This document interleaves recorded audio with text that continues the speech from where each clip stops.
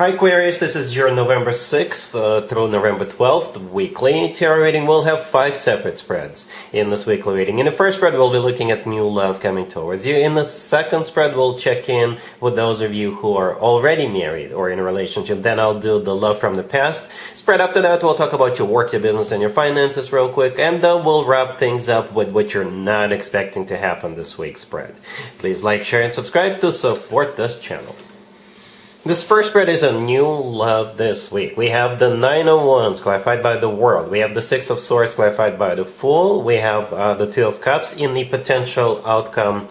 We have the Ace of Swords with the Ace of Cups and the Six of Wands. And we also have the Ten of Pentacles on the bottom of the deck.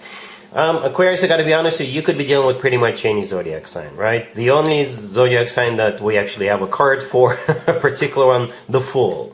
The Fool could be an Aries, but it's also elemental air, right? But we got every single element on the table. Got Wands, Cups, Pentacles, Swords. What I can tell you, I can give you a couple of scenarios as to how the two of you can move forward, right? We start with the Nine of Wands clarified by the World. And the next two cards are the Six of Swords clarified by the Fool. That paints a pretty clear picture as to what's happening here, right? A couple of scenarios. So scenario number one, perhaps you don't trust people anymore. You don't trust people anymore because you got hurt in the past. And you're being very, very cautious when it comes to getting into new relationships. Or you don't even feel like getting into a relationship at this point, right? And this person is going to come in and they will restore your faith in love. They will restore your faith in people. You will trust this person. They will earn your trust. And at some point, you will be like, okay, all right, so let's give it a shot. So that would be scenario number one. Scenario number two, perhaps you and this particular person had a false start at some point in the past, right? It just never got off the ground or something happened, right? They had to go, they disappeared, something along those lines. And now this person is going to try with you again. However, you don't trust them right now. So they've got their work cut out for them. They've got their work cut out for them either way, no matter what the scenario is. And again, they will have to earn your trust. And at some point, they will. All right? So that's how I see the beginning of this situation, right? The Nine of Wands clarified by the World. The Nine of Wands is a card of a wounded warrior. This is not a card of a rejection. It is a card of somebody who is very skeptical, suspicious, somebody who doesn't trust the person you're dealing with, somebody who would say something like, I don't know if this is such a good idea, or I'd rather not. The good news, like I said, this energy, your initial reaction towards this individual is going to become a thing of the past, right? The World clarifying the Nine of Wands, this is a card of an ending, but I usually interpret it as a card of a happy end, right? So in this case, the Nine of Wands energy is going to become a thing of the past, and you're moving forward. Speaking of moving forward, we do have the Six of Swords clarified by that Fool card. Right, the Fool is also the only major arcana card. And the Six of Swords is literally moving forward, moving out of choppy waters towards calmer waters. And with the Six of Swords, things usually get better. Okay? This person is going to come into your life and your life will improve. Your life will get better. I personally believe we are in each other's lives to make each other's lives better. Because otherwise, what's the point? That's my...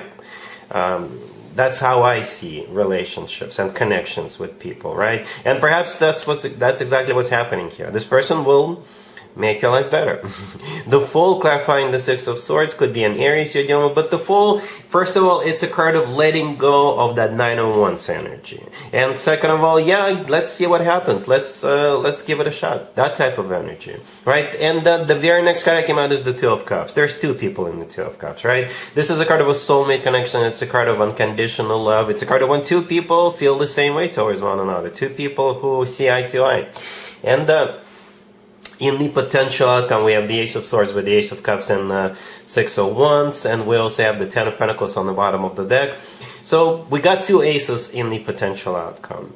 You know, for some of you, the Ace of Swords belongs to you, right? You are an air sign, that's your ace, and the Ace of Cups could belong to the person you're dealing with. right? Or it could be mutual energy. With the Ace of Swords, you're going to be crystal clear that this person is very loving, this person is very patient, this person is not going to hurt you, they're going to stick around, they're in it to win it, they're in it for the long haul, right? And the Ace of Cups, this is what it's all about. Love. Genuine, authentic love. The Six of Wands right next to the deck is a card of victory, success. It's a card of feeling good about yourself, feeling good about what's going on. It's a card of attention. So you definitely have this person's full and undivided attention. They are also very attentive. As I already mentioned, they've got a work cut out for them, and I think they will deliver. Okay? Back in the day, the Six of Wands used to be called the proposal card. The Ten of Pentacles on the bottom of the deck. Love that card. This is a rock-solid commitment to marriage.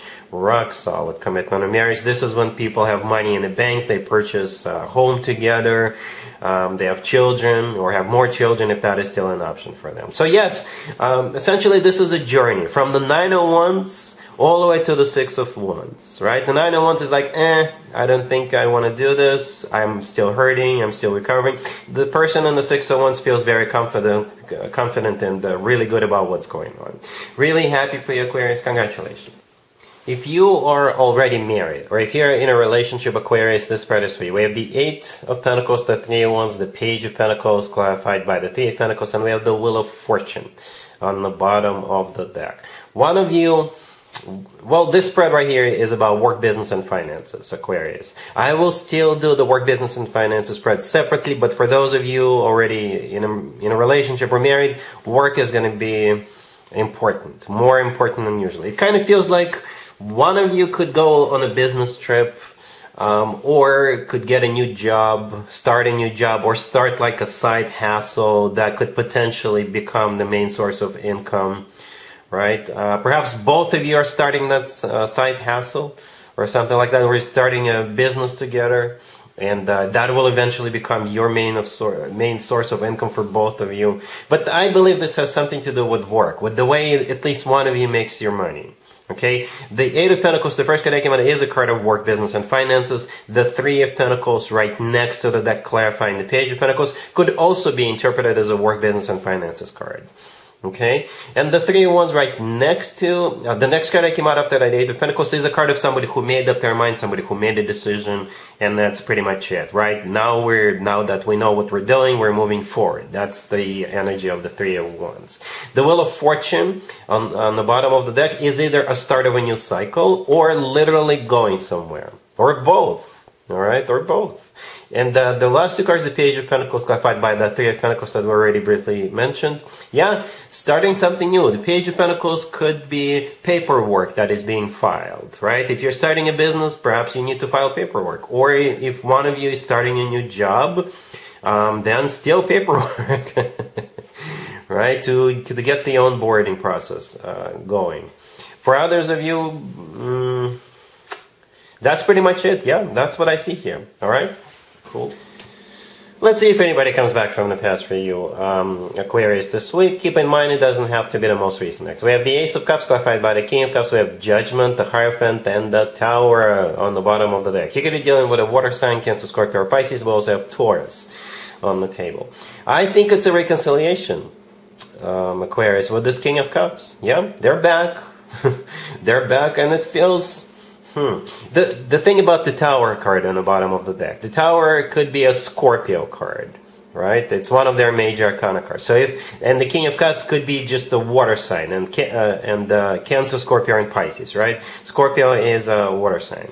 And if this person is a Scorpio, then the Tower is simply saying that you're dealing with a Scorpio. If they're not a Scorpio, then the Tower, perhaps something, this person is going to show back up in a very unexpected way, I guess, right? The Tower usually comes in and things change, okay?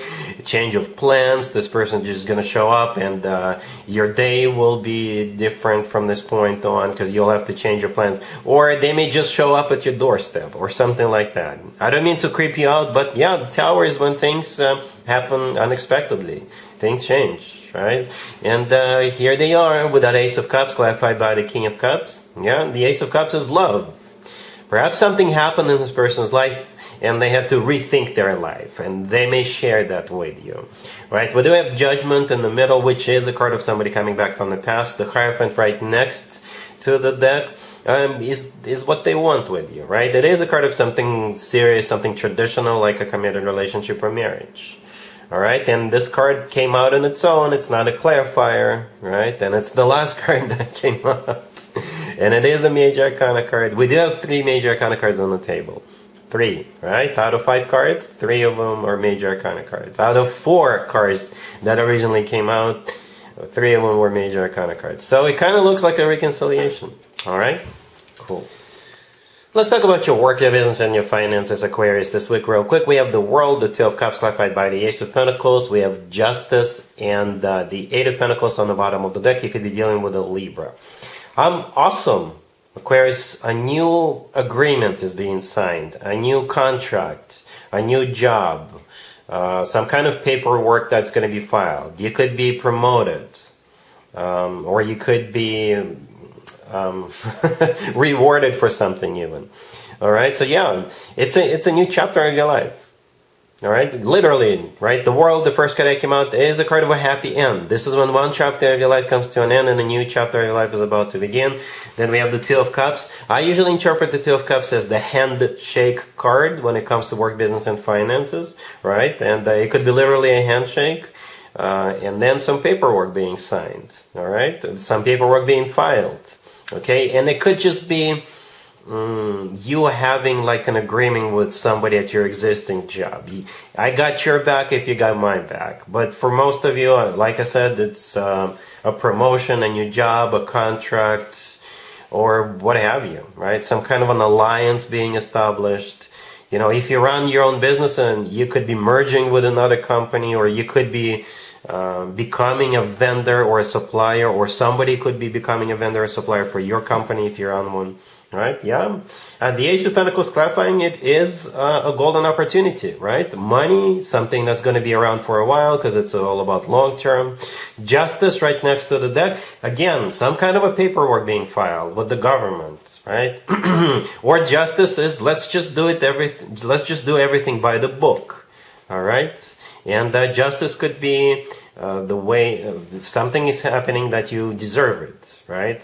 And yeah, perhaps you work for the government. Justice could be a government agency. The 8 of Pentacles on the bottom of the deck is a card of work, business, and finances. All right, so yeah, something brand new. All right, cool. Let's see what you're not expecting to happen this week, Aquarius. We have the 4 of Swords, the 8 of Swords, the 6 of Swords clarified by the Sun, and we also have the Ace of Cups on the bottom of the deck. It kind of reminds me of the first spread, the new love spread. Okay, so it could be a repeat of what we saw in the new love spread, because we do have the 6 of Swords here, right? And we have the Ace of Cups. This is a different deck. I use different decks for different spreads. For others of you, there's still a forward movement. Things are about to get better, right? Whoever this spread is applicable to, they're deciding to move forward because they believe that they will be happy by moving forward, right? Because the last card that came out is that 6 of Swords clarified by the Sun. The Sun could be a Leo you're dealing with, but the Sun is a card of clarity. And most importantly, the Sun is the happiest card in the deck. So happiness ahead. Happiness straight ahead.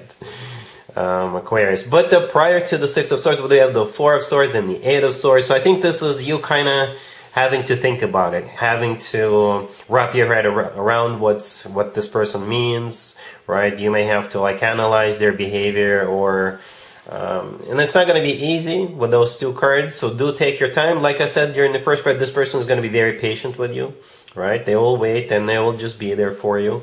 And I think you will eventually decide to move forward with them. The Ace of Cups on the bottom of the deck is all about love. Genuine, authentic love, right? So you're choosing happiness because this person will gain your trust. All right? So hopefully this makes sense, Aquarius. And that's what I have for you for this reading, for this week. If this video resonates with you, please like it. Please also share and subscribe. And other than that, Aquarius, have an amazing week.